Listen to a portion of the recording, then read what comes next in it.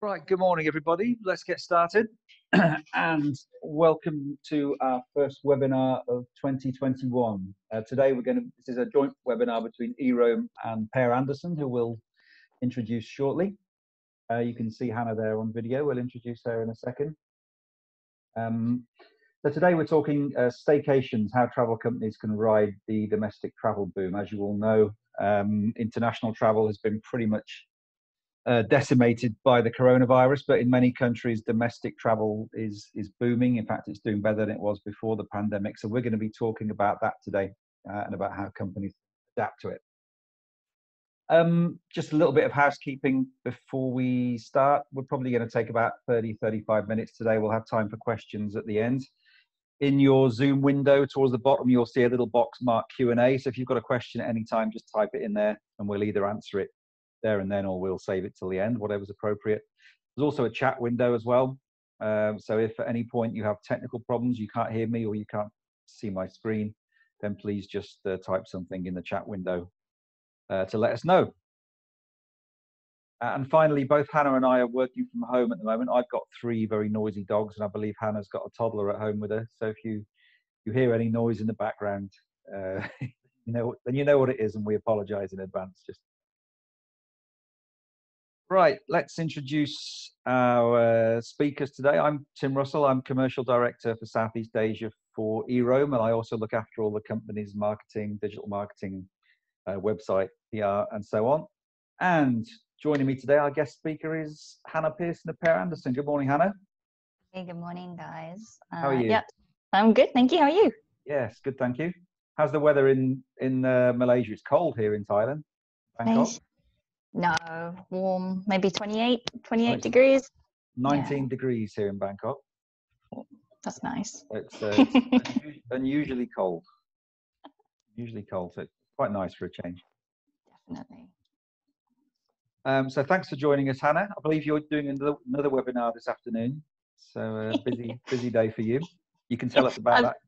Yeah, exactly. I've got to squeeze it in because tomorrow Malaysia's going into lockdown. So. Oops. Okay. Well, tomorrow you can tell us about your second webinar later. Maybe some of us will. Exactly. I've registered already, actually. Maybe you can get some more people to register from this event. Good. Right. Let's quickly run through what we're going to talk about this morning. We're going to first of all, or going to talk about the numbers, about how COVID-19 travel restrictions have boosted domestic tourism. We're going to talk about adaptation, about how companies can change their approach to benefit from the domestic travel boom. We're going to look at some examples of companies that are doing it right, some good examples of companies promoting domestic travel, and then we'll finish with a quick Q&A if anybody has any questions. That's the format. We're going to start by looking at the numbers, and I'm going to hand over to Hannah here because I think the first 3 slides you put together, Hannah, with your stats weekly report. So just talk us through these numbers here. Sure. I mean, the first slide here. These are the January to October 2020 numbers, and the reason why it's only up to October is because only one country, Vietnam, has released all the way till the end of the year. But needless to say, it's what you can imagine. These are international arrivals into these countries, into Southeast Asia. You can see across the board, everyone has done terribly. I mean, Singapore has probably done the worst out of everybody so far, but that's because they were also affected the first, if you remember. Thailand minus 79.5%, minus 72.35% for Indonesia. It's massive, basically. There's pretty much no travel inbound happening right now. It's been a disaster here in Thailand. I mean, you're walking around tourist areas in Bangkok and seeing how many businesses have closed down, shut down. It's really, really sad. It's been catastrophic for us here. Definitely. And this is something that I update this table on a weekly basis. And you can get an idea from here exactly what kind of opportunities there are, i.e. extremely limited. So there's only 3 countries right now that I would consider are open. There are not very many restrictions at all. So Cambodia, Laos, and Vietnam. And those 3 countries have also managed to keep their case numbers relatively low. Everyone else is on a kind of partial lockdown, and I define that by maybe schools being closed or workplaces being closed or limitations on the gathering of people. You know, in Singapore, they can still only gather 8 people together. So it's still seriously limited, although schools are open and workplaces are now open. In terms of inbound travel, nearly everybody is restricted. I've put Thailand there as a green in that they're kind of open, but you've got visa-free access anyhow to 56 countries, but you've still got this 2-week quarantine to deal with. So you're kind of open, but you're kind of not open. Yeah, I don't think tourists are going to come here when they've got to spend 14 nights in a hotel at their own expense. Right, exactly. I know a few people have done quarantine, but they're people who live here and were overseas and have had to come back. Yeah. But for tourists to come here, unless you can do a quarantine in a nice beach resort for 2 weeks, I mean, exactly. That might be attractive, but I still don't think it's going to help the tourism industry. I agreed. And in terms of outbound travel, only 2 countries right now are really permitted to do that and go anywhere they want, Indonesia and the Philippines. But both right now are having to quarantine on return home as well. So again, that's going to severely limit the number of outbound travelers, because it's the same thing. You don't want to go on holiday and then have to go quarantine for 2 weeks when you come back. Sure. So it's a pretty grim situation in terms of if you're an inbound travel agency, if you're an outbound travel agency, there's not much to be done. If we look at domestic travel, even domestic travel across Southeast Asia, it's not entirely open everywhere. So Malaysia, I mean, they just announced, like I said, yesterday, we're going back into lockdown, tomorrow quite a strict lockdown. So domestic travel is pretty much up against the wall there. Myanmar is still restricted. Philippines is still never fully reopened. At least Malaysia and Myanmar had reopened fully at one point and then closed back in about September, October. But Philippines is still very, very limited in terms of the amount of domestic travel you can do, where you can go to. And often you're going to need an antigen test just to travel domestically, or an RT-PCR test, which again is a massive disincentive for travel just because it's less convenient. It's very costly, you know, it's that hassle factor. And of course, Thailand now as well, from last week as well, now restricting interprovincial travel for certain provinces. So we were getting better, I suppose. And at the beginning of 2021, it seems like things are going backwards, but domestic travel is the only opportunity. This is where the green squares are. It's not an inbound travel, it's not an outbound travel, it's domestic. And that's why Tim and I wanted to talk about domestic travel today, because that's where we really believe that the opportunities are going to lie for the majority of 2021. Yeah, I agree. We've got this next slide here as well, which is a survey done by OAG back in, I think it was October, November last year, about traveller intention to fly in the next 6 months. And you can see that globally, there's a lot of intent there, and most of the intent is domestic. 79% of people say they want to fly domestically within the next 6 months. 69% internationally is probably a little bit optimistic, but those domestic travel figures probably certainly a lot more realistic. So that's good news for those people who sell domestic travel, is that the intent is there. And particularly here in APAC, you see there's a big difference between international and domestic there. So again, I think that's something that travel companies, travel agents, DMCs, hotels should be focusing on, certainly for the first 2 quarters of this year. We've got some more stats on recovery here from a recent survey by McKinsey. We can see in this first one on the left that they forecast that domestic tourism is expected to recover maybe 1 to 2 years earlier than outbound. They see domestic travel getting back to the 2019 level, which is this 100 mark here on the left, sometime in 2022, whereas outbound might take another year or 2 beyond that to recover. They think this year that domestic travel will probably be back to around 75–80% what it was in 2019. And just let me move Hannah's face out of the way there. Domestic tourism is already outperforming hotels and airlines. We can see for 2021 forecasts at 80%, whereas hotels and airlines are probably going to be below 50% of what they were in 2019. So good news for the domestic travel sector there. Would you agree with those predictions, Hannah? Do you think that's pretty realistic? Yeah, I mean, I think everybody pretty much right now is thinking that domestic is going to outperform inbound or outbound right now. I mean, it's kind of logical sense as well. People are going to feel more comfortable traveling around in their own country. I mean, we've even seen in countries like Vietnam where the domestic flights are almost reaching back to those 2019 levels that they were at before. So there is that appetite for travel. It's just, of course, getting that consumer confidence up. We saw it in Thailand as soon as domestic travel reopened in June. I mean, the beaches were all full. There was a public holiday where they were turning people away from beaches in Bang Sen, near Bangkok. So the demand is definitely there, and just trying to exploit it is the question. Here's what's happened in China. Exactly. Again, this is what happened in China 2020 versus 2019. This was up till September last year. We can see that in September, hotel room nights actually outperformed 2019 for domestic travel. We can see that subway passengers were approaching 2019 figures, as were domestic flights. Railways a little bit slower. Obviously, international flights, cruise passengers virtually non-existent.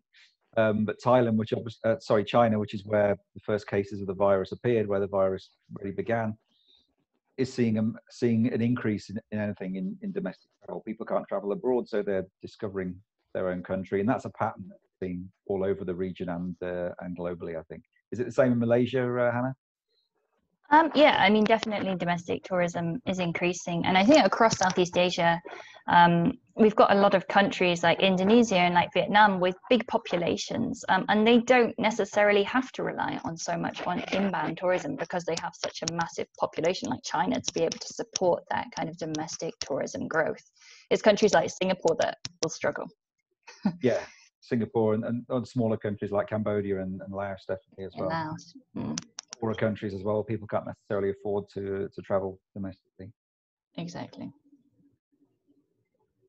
Okay, so we've looked at the numbers, which don't make good reading for international travel, but do make good reading for domestic travel. So in this next section, we're going to talk adaptation, and we're going to talk about how companies who maybe aren't used to selling domestic travel can adapt to this boom and ride it, and maybe make a little bit of money during these lean times.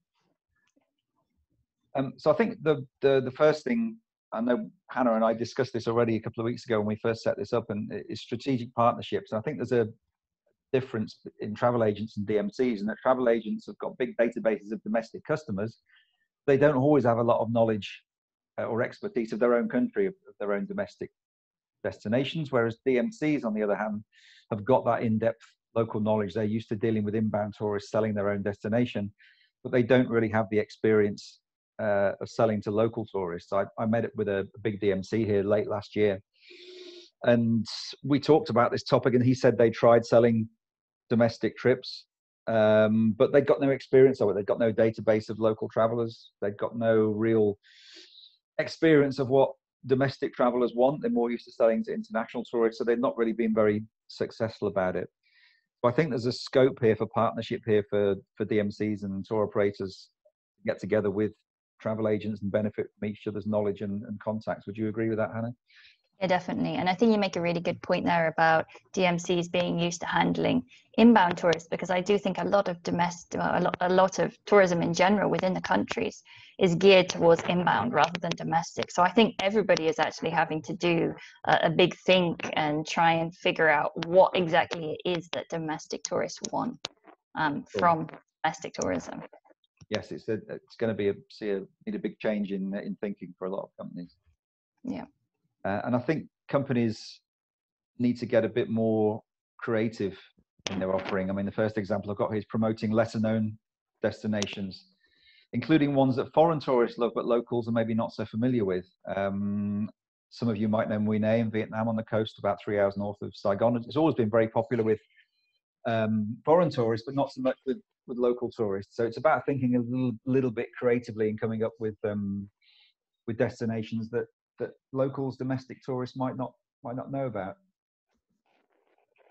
Yeah, exactly. And I think once you start to get that, when inbound starts to pick up, they're going to flow into one another as well. You know, as you become more creative with your domestic offerings, you can then offer that to inbound tourists, and it becomes more exciting for them too. So it's kind of a win-win situation, I think.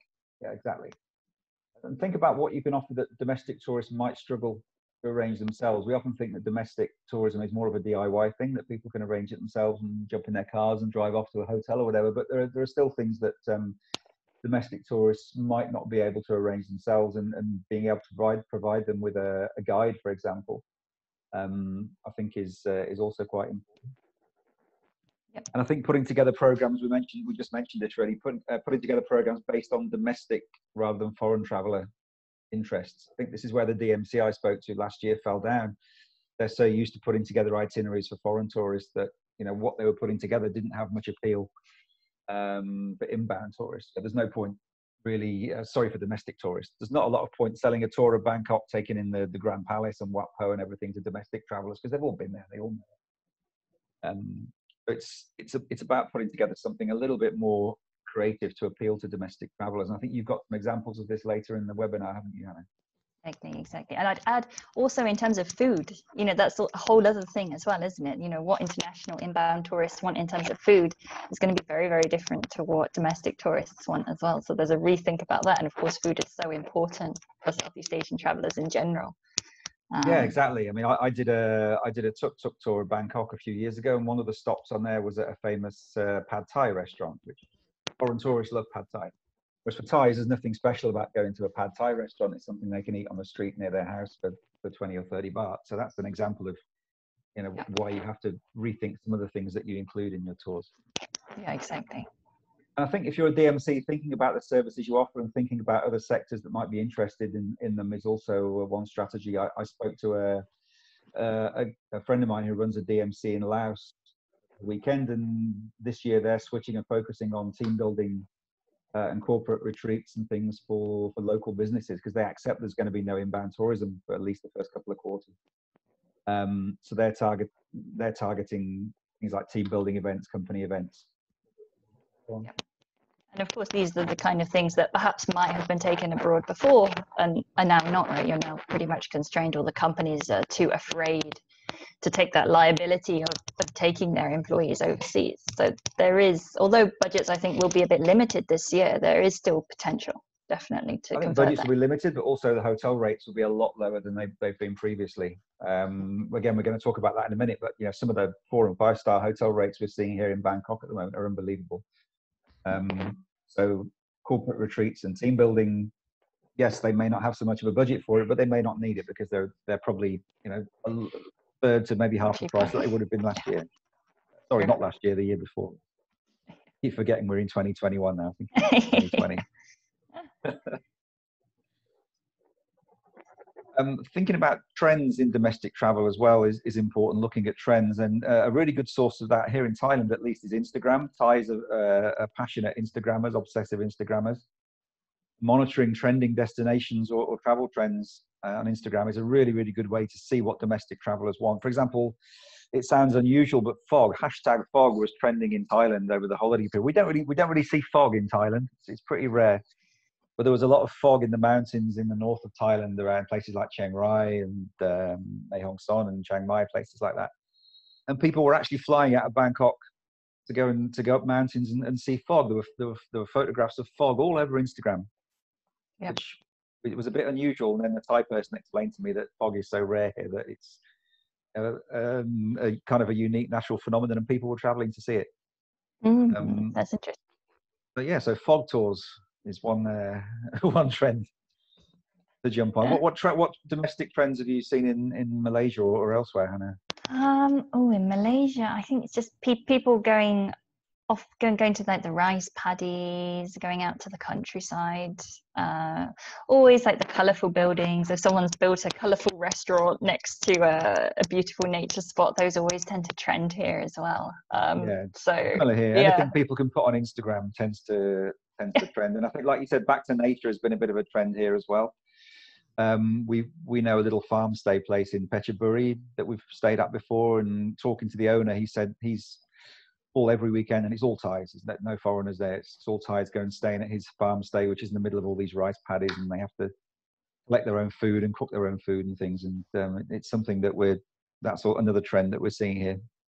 Yeah, I mean, and I think, to lead into our last point here, so it's once you've discovered what these kind of hot trends are, it's then how do you translate that, but to a lesser known destination? So I guess you can be like the next big thing, and you can introduce it, because of course people are looking to avoid big crowds now. So if you can find that lesser traveled version of fog or nature or whatever it is, and start promoting that, Yeah. then that's going to.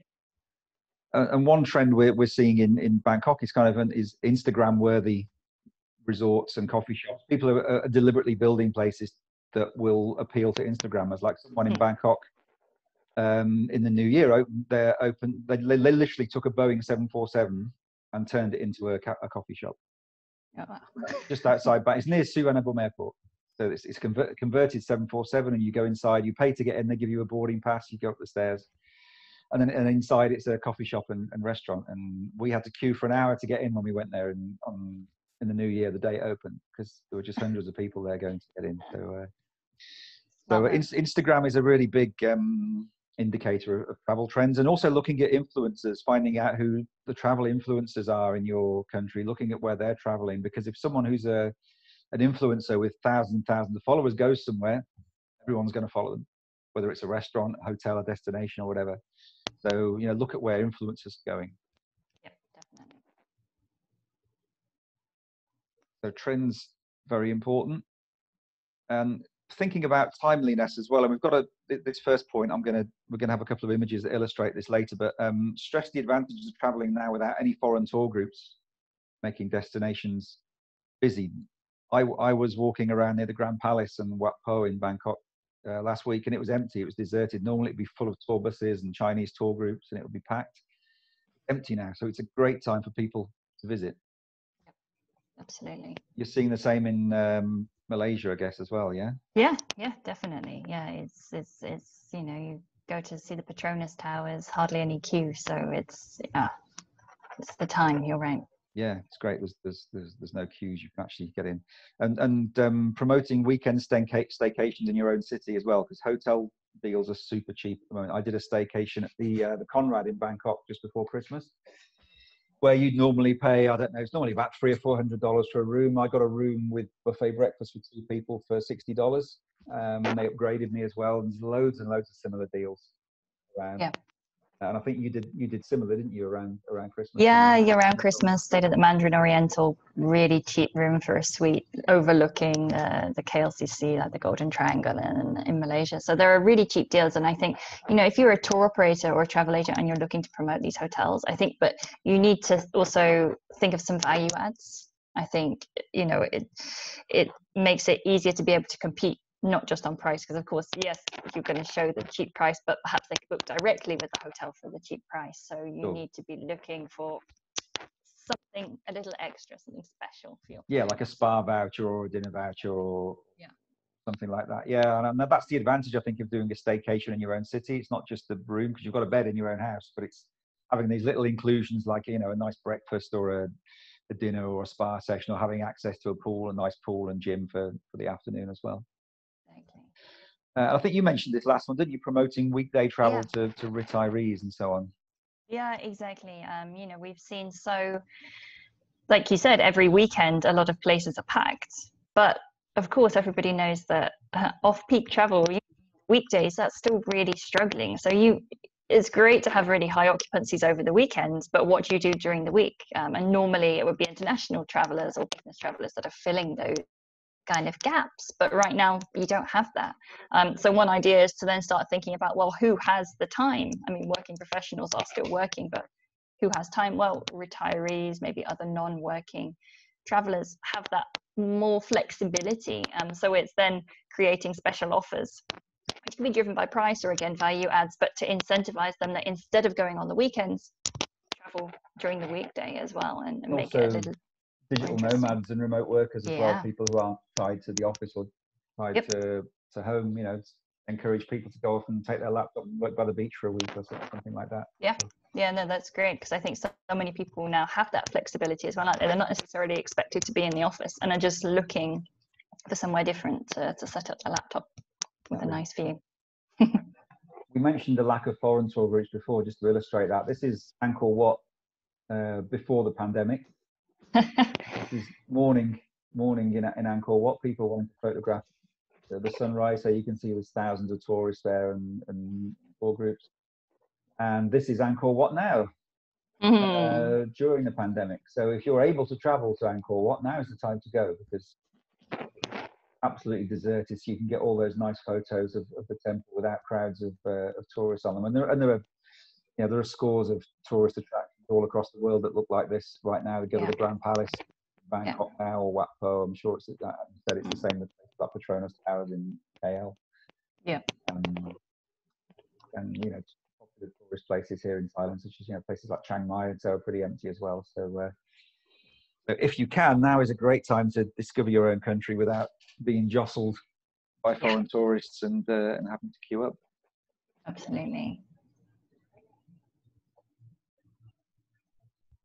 And I think one final point in terms of adapting is embracing technology. One of the best ways to reach domestic travelers, of course, is via digital marketing, via Facebook groups, Facebook pages. We mentioned Instagram before, using hashtags, looking at influencer partnerships, and so on. Using Google AdWords to target domestic travelers rather than foreign travelers. Any other ideas on that, Hannah, on how to reach domestic travelers digitally?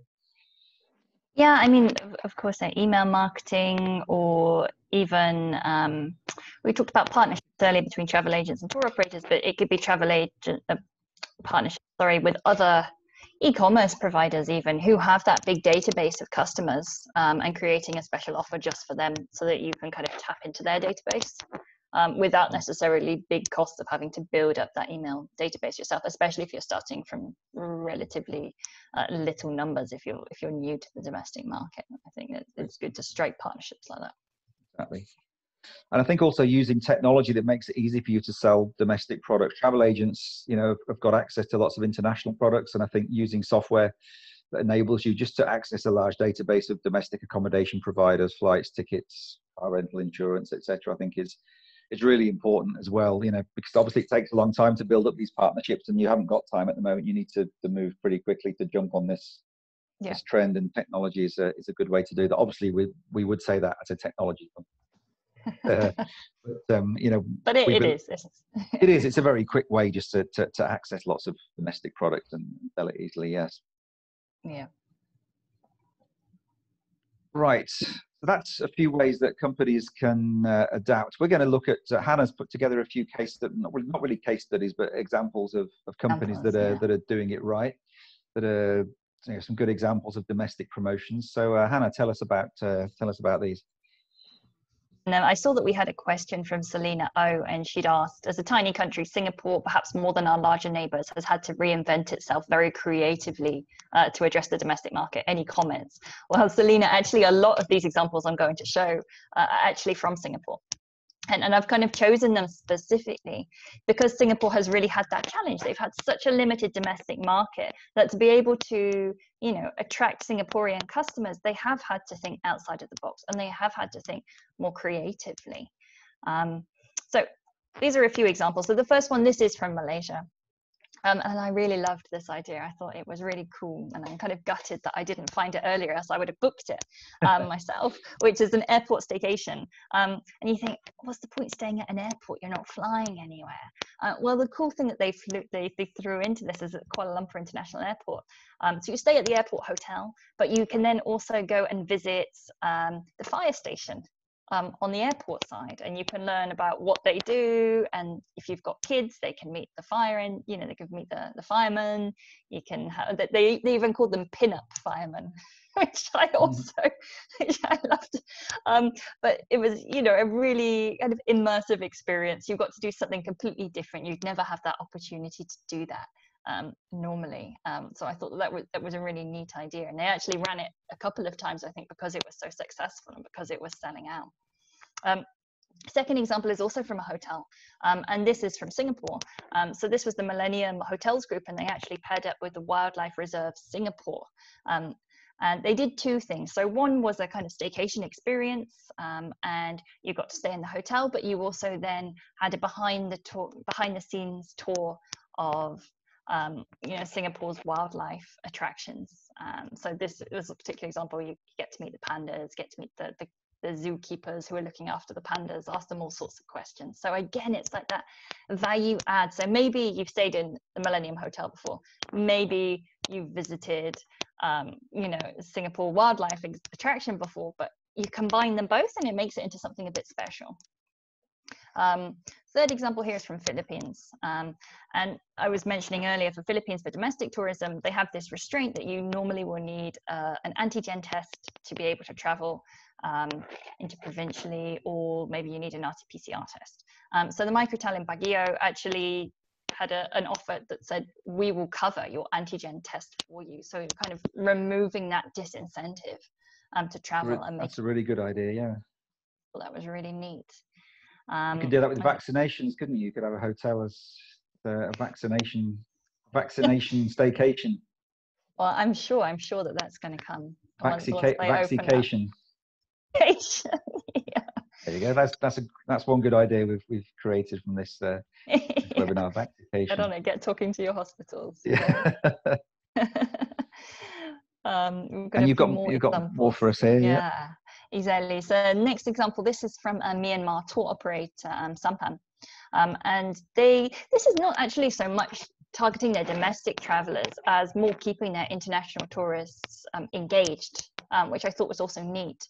So they had a virtual tour. So they had a historian take the viewers around World War II significant sites and giving the meaning behind them. And they did that as a series of tours over a few days, which I also thought was a really interesting way of, keeping people abroad engaged too, because you don't want to forget about those customers. They are going to come back, hopefully. Yeah, that's a really good idea, actually, doing virtual tours. So, I mean, it takes a little bit, and I know virtual, you've got the added technology overhead.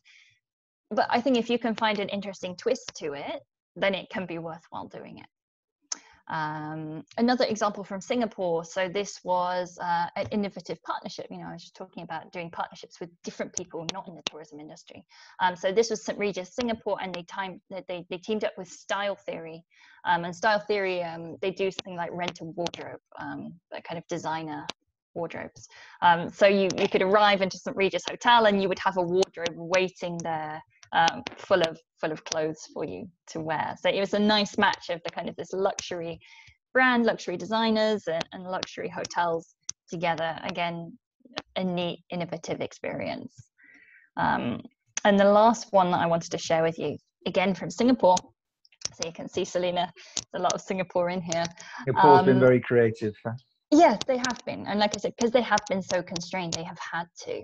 And this is from Trafalgar.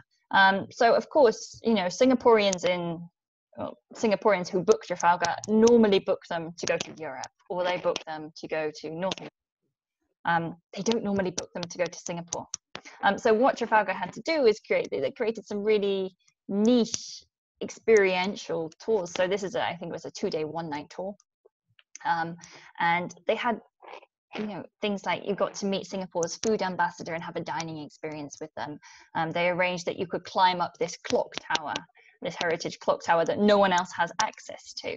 And those are the kind of things that I think tour operators should be looking at creating, because domestic travelers can't book that on them by themselves. Yes, they can book a hotel by themselves. They could go book a tour guide perhaps by themselves, but if you really want to create something special, you can. And I think there are plenty of opportunities to be creative and play around with that. Yeah, I think getting that unique insider access to places that aren't normally open is a big draw as well. Yeah, exactly. It's kind of this might be a building that you've walked past 1 million times, but this time you actually get to see inside and see it from a different view, and that's always kind of interesting. In London, I don't know if you ever did it, Tim, but they had, I think, one day, I can't remember what it's called, but where you can go and visit inside buildings, really iconic buildings, never normally allowed inside. Is it open house? It's called, something like that. Yeah. And that's always super popular. You can book on, you can go up these skyscrapers that you've always seen in the City of London, or you can go behind the scenes in heritage museums and things. that's always super popular. So taking that concept and translating it for domestic tourists, I think definitely has some legs. We've also seen, I think it was it Singapore Airlines who did like just a 1 hour flight as well. You can get on a plane if you're missing flying and just fly around for a bit. And they didn't do that. They didn't do the sightseeing flight, but they did, I think. Yeah, they did other things. So they did, like, you could have the meals delivered to you, or you could go and sit on you don't go on, the plane doesn't go up in the air, but you could go and sit on the plane and have a meal. I think airline food is not one of the things that I'm. But, no, not that I miss. I miss flying, but I'm not to the point where I want to eat airline food in my house. Yeah, exactly. But yeah, I mean, there's some really creative things out there. It's just finding that twist. And actually, I was reading, I didn't put a slide up for this one because I just found out about it.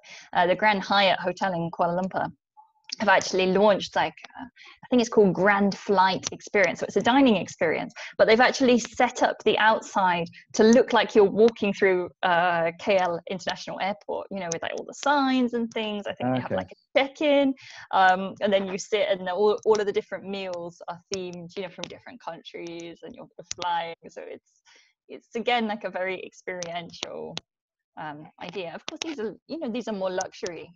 But yeah, there are cheaper things, I'm sure, that you can find. Well, someone told me they were listening to, there are YouTube videos of the noise of planes, like you can just listen to the noise of being on a plane. So someone told me they were listening to that to help them sleep the other day. That's interesting. And have the sound of it being on a plane. So yeah, there's Babies plenty of ways wailing. you can, there's plenty of ways you can recreate the flight experience in your home, should you wish. Yes. Good. Some good ideas there, Hannah. Thanks for sharing those. Before we finish, we're going to talk a little bit about, I'm going to introduce you briefly to who we are at eRoam, and Hannah will talk a little bit about her company. Then we'll do a Q&A. If you've got any questions, think about those now and type them into the Q&A window. Rather than me talk about eRoam for ages, I'm just going to share you a very quick 2-minute video which shows you basically what eRoam is all about and what eRoam can do.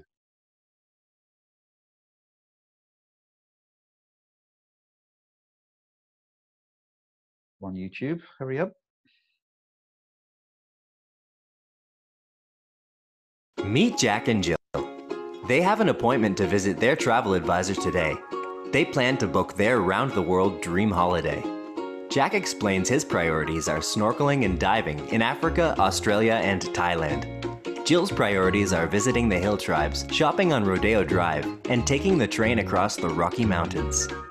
The advisor prepares and shows the proposed itinerary to Jack and Jill, which they agree to buy and get handed their tickets. Now, Jack and Jill are ready to go on their holiday. They can go to the airport and all the work is done. Right? Wrong. Let's take a look behind the scenes at what really happens and all the travel professionals involved in making a booking like this. First, the travel advisor conducts a consultation with the clients on where they want to travel and their requirements. From this information, the advisor checks availability and creates an itinerary with flights, hotels, and activities. This can take hours as they review from the millions of hotels, motels, guest houses, and hostels that are showing in the marketplace, and then working out what is best suited to Jack and Jill. With eRoam, the travel advisor can find, in minutes, curated content displaying the best hotels for your clients. Next, the advisor looks at the availability of over 1,000 airline, train, and bus operators to see which offer the best deal based on Jack and Jill's requirements. Finally, the advisor needs to add from the curated content the best tour operators, DMCs, and wholesalers, like snorkeling on the Great Barrier Reef, cruising down the Mekong River to Luang Prabang, or a first-class suite on the famous Rocky Mountaineer train. This can take suppliers several hours, and in most cases, days, to respond to the advisor. With eRoam, this can be done in minutes. Once the advisor has all this information, they can then create a quote and proposed itinerary. This step normally takes a further 2 or more hours, but eRoam does this instantly. The eRoam Travel Operations Project is a partnership of eRoam Technologies and Travel Operations, powered by Microsoft Dynamics. If you would like to learn more, please contact our team. Thank you. Okay, so that's really a quick introduction to eRoam. We've got millions of products and over 100,000 destinations, including over a million hotels and other accommodation types. We enable fast quoting, booking and changes. If you're a DMC, we can integrate with your back-end solution to enable you to have a nice front end to speed up quoting time and enable travel agents to do self-serve login and quoting. We've got API integrations with hundreds of travel providers. We can provide a white label B2C and B2C front end, and we're just about to launch Journey, which is our mobile app, so you can issue itineraries in mobile format as well. So that's just a little bit about eRoam. You can find out more at eRoam.com or by contacting me after this event. And Hannah, you're going to tell us a little bit about your company, Pear Anderson. Yeah, I mean, I won't tell you too much about what Pear Anderson do. I mean, essentially, we do consulting about tourism industry within Southeast Asia and also the Muslim tourism industry. But I did want to share with you a really useful tool, at least I think it is pretty useful, which is a COVID-19 dashboard that we've developed. So this focuses on Southeast Asia. We cover 9 different countries.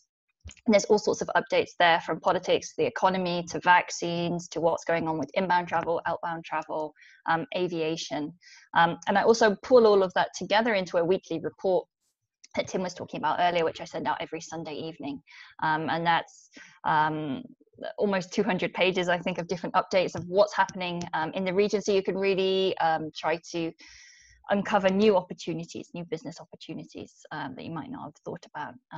That's really made your company famous as well, hasn't it? This I don't know about everyone's heard of Pear, and everyone in travel in Asia has heard of Pear Anderson now because of your COVID dashboard. But it's been a really good initiative. Thank you, thanks. So yeah, I mean, click on over, and if you're interested, there's a link on the website there, on that link to sign up for the weekly report too, or just find me on LinkedIn and ask me to send you the report. No worries, and I can do that too. Excellent. Thanks, Hannah. I know most of us in the industry have found that dashboard very interesting. I know I've used it a lot in previous webinars and so thanks for that. Does anyone have any more questions for us? And as Selena just commented that the worst of times has brought out the most creativity in people, especially people in Singapore. Good comment, Selena. We're all having to be a little bit creative at the moment. Yeah. Does anyone else have any more questions? I know we've gone a little bit over time, so I apologise for that. We've had a lot to talk about. Doesn't look like any more questions, people. Yeah. All right. Well, I mean, if you have questions, you just feel free to reach out to Tim or I, and on LinkedIn or. There's our contact details. You can contact me, tim.russell@eRoam.com, and Hannah at pearanderson.com. We've also recorded this session, so I'm gonna be putting that on YouTube and on our website probably later today or tomorrow. So keep an eye out for that as well. We're going to be doing eRoam. We're doing another webinar next month in conjunction with the Mekong Tourism Organisation. That'll be, I think, 23rd of February. We've got that one lined up for. And Hannah, you're doing a webinar this afternoon as well. Do you want to tell us about that? Yeah, so I've got a webinar at 3, so in a couple of hours, 3 p.m. Singapore time, and it's with MG, and we're talking about what the current landscape is in Southeast Asia in terms of tourism. And I just registered for that one, so I'll be joining. I'll be doing it with Gary Bowman, who I also co-host a podcast with, the Southeast Asia Travel Show. So if you're also interested in listening to podcasts and Southeast Asia tourism news, you should go check that out too. Excellent. Sounds good. Looking forward to that one. All right. Well, thanks, Hannah, for joining us. Really appreciate your contribution. All right. Thanks, everybody, for attending and listening. And keep an eye out for future webinars from eRoam. Hope you all have a successful year. Hope it's a successful year for all of you, more successful than last year. Let's hope. Keep our fingers crossed. And we've got a comment here. Sorry, in the chat window. Thank you from Jermaine. Thanks, Jermaine. Oh, thank you. Yes, thanks, Jermaine. Thanks for attending. Thanks, everybody, for attending. And look forward to speaking to you soon. See you guys. Right. Take care, everybody. Bye-bye.